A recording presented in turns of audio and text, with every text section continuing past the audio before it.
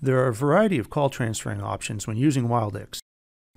To do an assisted transfer after answering a call, select the transfer button and type the name or number of the person you would like to forward the call to. Then hit the call button to establish a call with that person.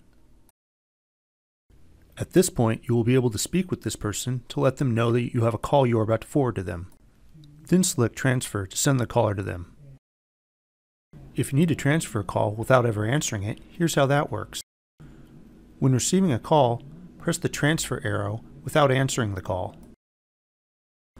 Locate the person you would like to transfer the call to, and simply click on their name.